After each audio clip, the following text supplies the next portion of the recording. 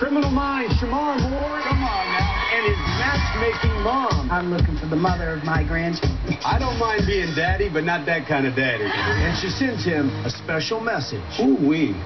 Then it's True Blood's Deborah Ann Wall. Who contacted who? You contacted me. Her inspiring love story. Are you ultimately going to go blind? That's a for sure. I do look at her body a lot.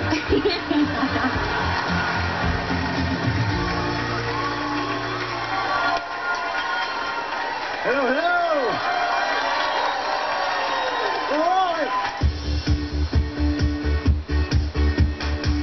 All right, a little about me. I'm recently married. I work with my wife on this show, and I'm learning how to be a dad to two amazing kids in a blended family. I'm hosting a talk show because there's a lot to talk about. This is The Adventure. Let's go. Welcome to the show. Big show today. Have a seat. Thank you very much. A little later, Deborah Ann Wall, who plays Jessica Hamby on True Blood on HBO, is going to be here with a really great story about her boyfriend, E.J. Scott. He's got this rare disorder that is causing him to go blind, and they're going to talk about their relationship and how they're not going to let that slow them down. They're a very cool couple. But first, 20 years ago in Oakland, California, no one would have ever bet on our first guest making it in Hollywood. But now he makes the ladies swoon. So many women here today. And then the guys just have envy, like me. Shemar Moore is in his 8th year on the CBS show Criminal Minds. Roll it! Shemar Moore first found fame as Malcolm Winters on The Young and the Restless. Ooh, Lord have mercy on me. Where it seemed like there was always an excuse for him to take off his shirt. Count them 1, 2, 3, 4, 5, 6. He also hosted the legendary variety show Soul Train. Coming at you straight out of the Big Apple, I want you to meet a truly gifted young lady. Please welcome, as fine as she wants to be, Miss Alicia Keys. Starred in feature films. It's so easy to say no, sometimes out of fear. So how about just taking the hard road and saying yes? Just this one time. Please welcome Shemar Moore.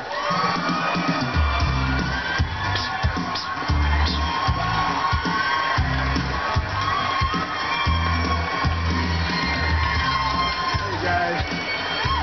What is that like? What is that like? Come on now. Very cool. Hey guys, see, the difference between the way you're greeted and I'm greeted is right. Okay. I gotta say though, I'm sitting backstage. I know they normally play a clip, but I had no idea that it was gonna be "This Is Your Life." This was like this went back like, I mean, there's pictures in there I haven't seen, and I thought I'd paid a lot of money to have them hidden forever. My favorite was the Soul Train. Oh God! Oh, that looked good. Oh God. Wow! You know look what? at that. I know that's just wow. Good. It ain't how you start; it's how you finish. It's Here's the thing, Shemar. This is what I always think of when you see a clip or a photo that you're embarrassed by. On that day, you knew you had it going on. No, my stylist told me I had it going on, and then all my friends after the fact were like, "You didn't have nothing going on." I think she was borrowing Lenny Kravitz's clothes, giving to me, and it just was all bad. It was all bad. I mean, there were literally women were like, "I got to take my sweater off. Shemar's coming out." I'm ready. I mean, what is that like? Come on, don't play dumb. Here's the difference. Huh. Before I come out, you got the dimples, you all chiseled up. I mean, I like women. I'm good, but you got your own little swag going on. I do. Show my wife. I do have a hot wife. See, you got a hot wife. You did all right. Yeah. Oh, see, it's all good. The Probst house. Oh yeah. Oh. So, all right, so we go through all this life, and everything. We're on the same network. Our shows are back to back. Cool. And so you hit Criminal Minds, and that's a big deal. Take me back to the beginning, though. I'm so fortunate to have been able to do the things I've done, from Soul Train to Young and the Restless, to now Criminal Minds, and a bunch of things in between. But I can tell you, I graduated from Santa Clara University, long story short, went to New York City because I didn't want to wear a suit and tie for a living if I didn't have to. Nothing against the people who do, but I wanted, my first dream was to play professional baseball. So, and then I hurt my knee in college, and that kind of fell apart, and I'd been playing around with some modeling stuff. I was doing the Mervyn's and Macy's ads at JCPenney. I was that guy. You know, I was like, you know, the back to school special guy. I did some modeling, this, that, and the other, and I did a GQ ad, and it was not some fancy, you know, beautiful cover shot. It was Black Man's Guide to Skincare, and it was and it was like six little thumbnail pictures of me showing African American men how to avoid getting razor bumps. And this was in GQ. This is in GQ on like page 69 and a half, you know. And it was like 5 little pictures of me, you know. It was called Black Men's Guide to Skincare. And then my agent, who wasn't my agent at the time, my first agent in Hollywood, I had no idea who he was. He just happened to have a subscription to GQ magazine. I was in New York hustling, you know, broke as a joke, working at a coffee shop, trying to get people to take my picture. Nobody would take my picture. I refused to leave until somebody took my picture. So finally GQ did this thing with me and a couple other magazines. I didn't make any money, but I got a little bit of exposure. Right. So that was the trick in the game. They saw this ad. They knew that Young and the Restless was looking for Malcolm. That led to Young and the Restless? They called my modeling agencies, all this. So I was like, is this a joke? And he's like, do you have any acting ability? Would you be interested in auditioning for a soap opera? Drove down to Los Angeles on April Fool's Day. It was a Friday. On Saturday and Sunday, I knew I needed help. So he got me an acting coach. And that acting coach is Steven Anderson. And 19 years later, he is still the reason that I have the career that I have today. Wow. We're going to take a break. We're going to come back. And we're going to meet the woman who has Shemar's heart. And it's nobody in this audience. We'll be right back. Now, Shemar, are you nervous right now? I'm waiting to see what she's willing to say on television. So do you? Oh.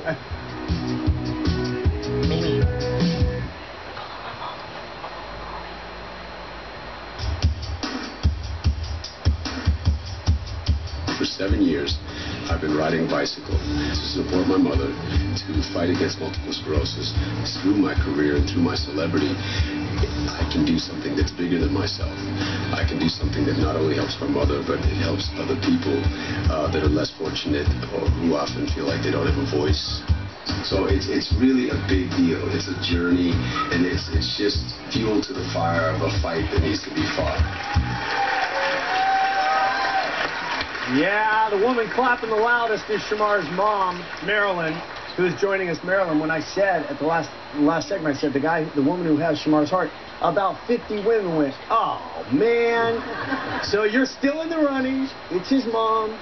So where did the bike riding, where did that whole idea come to raise awareness and fundraising for MS? I've played sports my whole life. You know, baseball was my thing. Every sport you can think of as a kid. And then I got into, in college days, I got into like mountain biking and cross biking. So I've just kind of dabbled in all different kinds of sports. And so they found out that my mother was, you know, struggling with MS. And they came to me one day and said, you know, we can ride bikes and still have a good time and raise money for people like your mom. And I was like, I did some homework. I said, show me the way. And then all of a sudden, you know, this is we just a month ago did our 7th year in a row as a Criminal Minds team. It's about 60 of us strong from the show, from men to women to athletes to non-athletes. Some people look good in the tights. Some people don't look so good in the tights.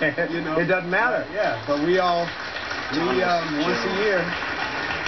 once a year, and mom's like, she's like, Shemar, all these men are in tights for me? And I'm like, yes, Mom. Yeah, that's the way to look at it. What's that like for you? It's one thing for a son to be able to do for his mom, but what's it like for a mom to have a son do for her? It's a real shift in roles. It's not the way it started out. But I have to say, the first MS ride, I'm sure brought me to tears. But I remember going home and thinking, you know, you have certain days in your life, but this counts among them one hand. Oh, it was really special. Oh, really special. That is beautiful. Not only him, but all the cast came out. It was just a lot of support. What's your proudest moment with your relationship with your mom?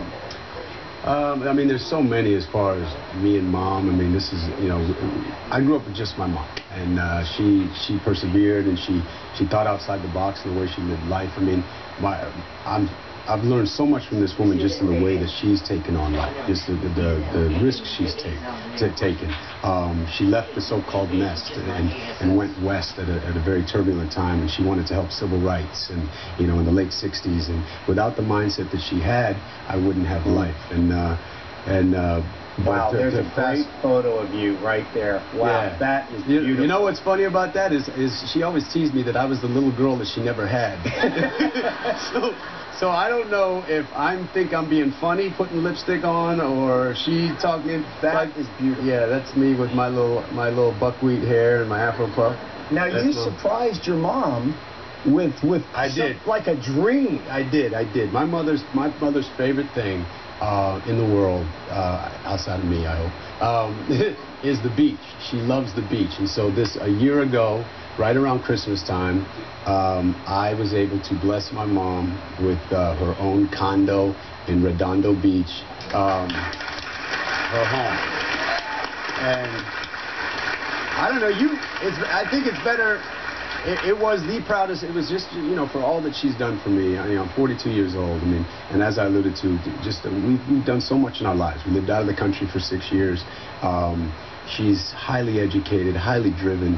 She is my superwoman, and MS is somewhat of a kryptonite in a way, but it will never break this woman, because she's so just stubborn and hard-headed and strong. Cracked a little bit, but hopefully this beach house and hopefully me pedaling on a bicycle will keep a smile on her face and keep her dancing in her kitchen and feeling good about herself. So, Mom, it isn't enough that he's good looking. Now he's Mr. Gave my mom a condo. So I don't have a man crush because I don't know him well enough, but I have some serious envy right now that he can stand up here and say, yeah, and then I was going to play pro ball, but I didn't, so then I did a soap and what's the dating life gets a lot of interest in Hollywood, especially when you're a guy who's single and successful and handsome. Does it impact your life? Do people come up to you and say, is Shemar dating anyone? Because I have someone I'd like to introduce you to. You wouldn't believe what I get on Facebook. What you get on Facebook? Yes. Oh, and I just look and I think probably some people who are maybe friends' daughters or something have sent me notes, but if I don't know your last name, delete. I don't know how to use it. So I just. Now, Shemar, are you nervous right now that Mom is talking about the dating life? Because that's touchy territory. It's not so much that I'm nervous, because I know her pretty well. I pretty much know what's going to come out of her mouth. I'm waiting to see what she's willing to say on television. So do you? Oh, well, I don't know. I mean, why don't you give them your prerequisite, your list of necessaries for the woman that may end up in my life? What do you always tell me? I'm serious as a heart attack. I'm looking for the mother of my grandchildren. Okay. But now look. Okay, but if I wanted to go out and just create grandbabies, that's not all that hard. So what do you? That's not acceptable. Okay, that's acceptable. So give us the list for that. I'm going to write it down. And you'll make sure it happens. Well, I'm going to just keep it in my book. Yes. Shamar's mom says, give them to me. Do you care race? No, I don't care about that. Any race. How about age? I don't care about that as long as she's still of childbearing years. Okay.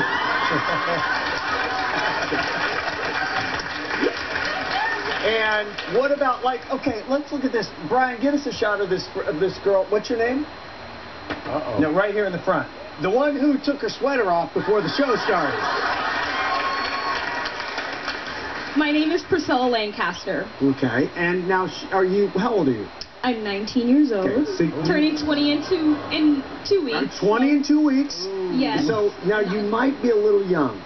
Just a little bit. Just a little bit. Everyone says, all my parents and everyone. I'll give you 10 seconds. I don't mind being daddy, but not that kind of daddy.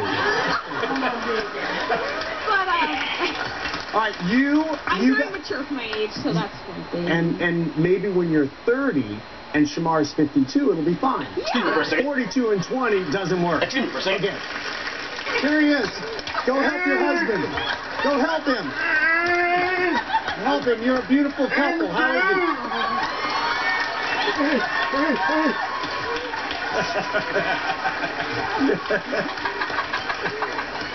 All right, we're going to take a break, but we'll be right back with Shemar.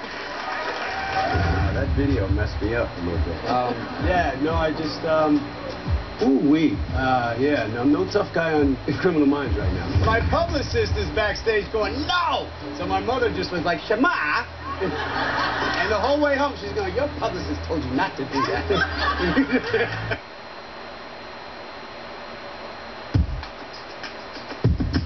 It may sound trivial, oh, it's just a photo shoot of you looking good on it. Yeah, but the work you have to put in. If you're going to put yourself out there, you have to open yourself up to a lot of critique and criticism. And I kind of developed, and I don't mean this with any ego, but I developed a reputation for having a six-pack and being that fit guy. And that's a tough reputation to have, because now you got to maintain it. Now, I was, we should probably tell people, Shemar, that I was supposed to do that shoot with you, and then I had a taping that day. You had so many obligations. Yeah, I was the backup. I was like the backup quarterback, you know. You did a great job. He's Tom Brady. I'm Tebow. I'm Tebow. How do you, you know, there's always talk for women about how to get in better shape. What do you say to women if they want to get their man in better shape? What's the encouragement? Don't have sex with him for about a month, and no, I'm kidding. No, you know, for women to tell their men, I mean, I think men or women, you need motivation. You got to set goals. Which goes back to your suggestion: don't have sex for a month. Well, you know, I mean, you know, the better in shape you are, the better your libido is, the better the hanky-panky between the sheets is going to be. You know. That's really all you have to say to a guy, is get in better shape and you'll have a better time in bed. If that doesn't do it, nothing's going to. It's not easy. I'm not in shape like I was in that video. I'm not, to be honest with you. I mean, I'm not in bad shape, but I have lived my life. No, but I'm telling you, my six-pack is like a two-pack maybe. If I hold my breath. If I hold my breath. It's like, look, there's a peak. There's a peak. There's a peak. Come on there, man. Now, Shemar, wait a minute. My publicist is backstage going, no! So my mother just was like, Shemar! And the whole way home, she's going, your publicist told you not to do that. You know what it was? It was the collective energy of the women all interview going, no. And finally just overcame. But seriously, I mean, I stay in shape. I mean, I'm on television. I mean, if you like what you see, I'm flattered. Who knew you were such an engaging storyteller? I just feel like I could just sit back here and just say, just keep talking, Shemar. We got an hour. We do have a very special message, though, from your biggest fan. Roll it. Shemar's been great since he was a very little boy. When he was a little guy, and they had to have cookies for school. I said, honey, let Mama show you how to make cookies. And since then, since Shemar was about 8, he's been the baker in the family. And he bakes very good chocolate chip cookies and oatmeal cookies. I remember one time when he was about 3, and I was crying, and he just came over with some toilet tissue for me to wipe my face. What makes me proudest of Shemar is the way he treats people. That's very important. He treats people with respect.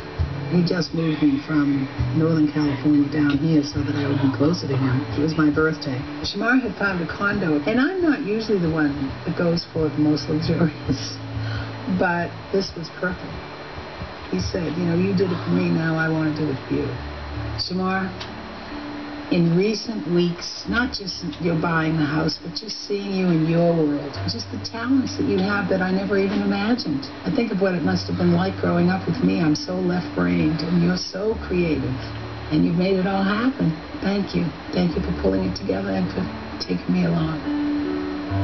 Wow. I love you. I love you, Bruce. I love you too. That's one of the most beautiful things that's happened on our show. Well, thank you. That really was. I didn't even know what to expect because I hadn't seen it. That was amazing. Thank you. That video messed me up a little bit. Yeah, no, I just, ooh-wee. Yeah, no, I'm no tough guy on Criminal Minds right now. thank you, Jeff Probst, and your folks for doing that, because I look at that and you look so pretty, and you're really touched. Shemar, what does that feel like? Because what she said that really struck me was when she said, I can't imagine what it was like growing up with me because I was so left-brained. It was saying that, wow, I realize who you are, son, and I didn't know that when you were younger. Okay. I don't want this to turn into, the schmaltzy thing, but it's, this is my mom. This is my partner in crime. I'm a very blessed individual on the outside looking in, but not many people know what's deeper than that outside of her and a few special people in my life. And, my life may look, I was a model, I was a baseball player, I got a cool life, I do. But just like all of you out there, we all have a story, we all have a journey, and it hasn't always been easy. And my relationship with this woman, I would do anything for her, but it hasn't always been easy. But that's my mom. That's my partner in crime, and she drives me out of my mind a lot of the time. But I just remind myself, she gave me life, and she gave me the opportunity to do the things that I can now do as a grown man, and the best thing I can do is be successful to make her proud and to give it all back to her.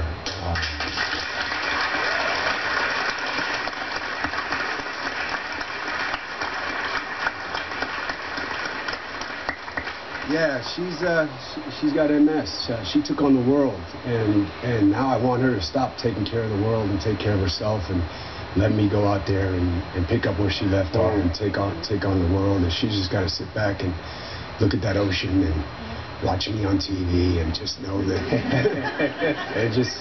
Criminal Mind's a little too dark for her. She liked to bet on Young and the Restless, but but she doesn't. She's not mad at the paycheck because it's putting those waves in front of her window. But I love you very much, and Jeff Probst and your show. I didn't expect none of this, so we don't get to celebrate each other. We do in our own time, but this is a woman that deserves for others to take note that she did the damn thing. She busted her, you know what, and my hero. My hero. Beautiful.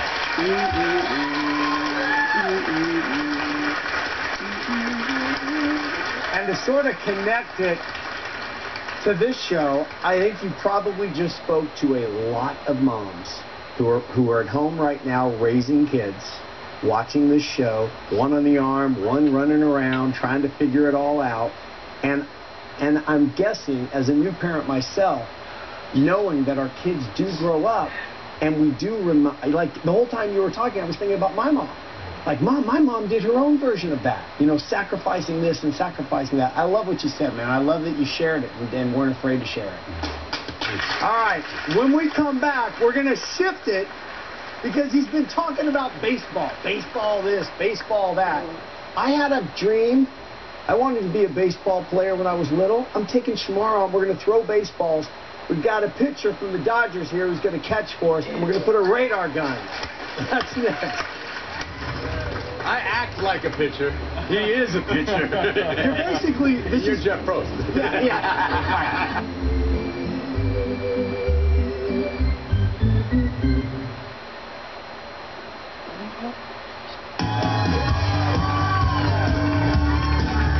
All right, so we've moved outside with Shemar Moore because we both had childhood dreams of being a baseball player. You made it to college. I made it to about 8th grade. Yeah. But our dream was to end up like Stephen Fife, who plays for the Dodgers and pitches, who's been nice enough to come out here.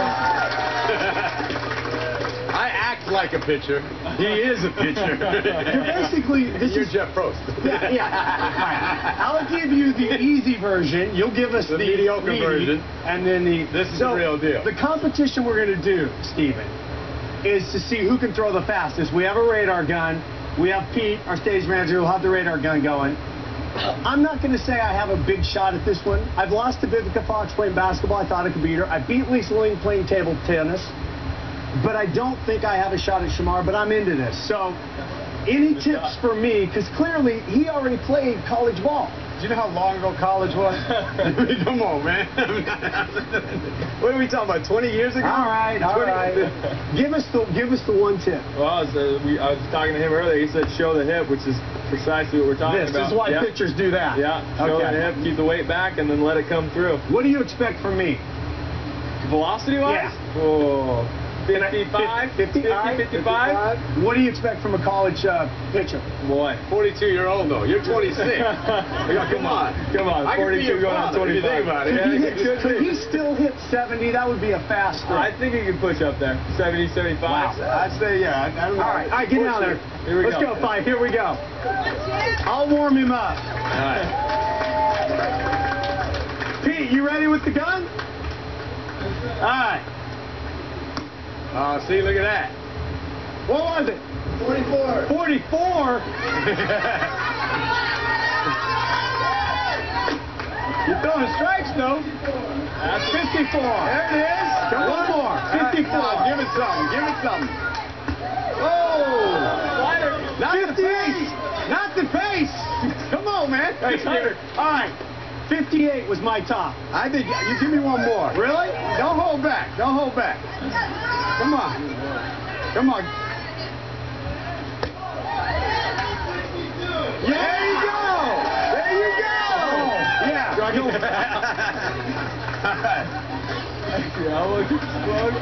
All right. Oh. 62 is my top. That was 62 miles an hour. Can you beat it on your first throw? First throw? Oh, yeah. Hey, people get out of the way. I have no idea where this is going. All right, you ready? Yeah. Just don't nervous. I had a lot of heat.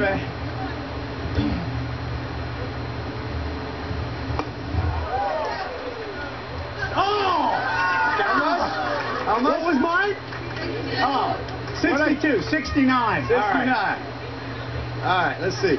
It's over. You've already beaten me. No, you got. Come on. Go ahead. What did he say I could get? 70. He said you could get 70. All right, let's just break 7. That's. He's a professional, so all right. It's on you. If I hurt you, I'm running the other way. All right.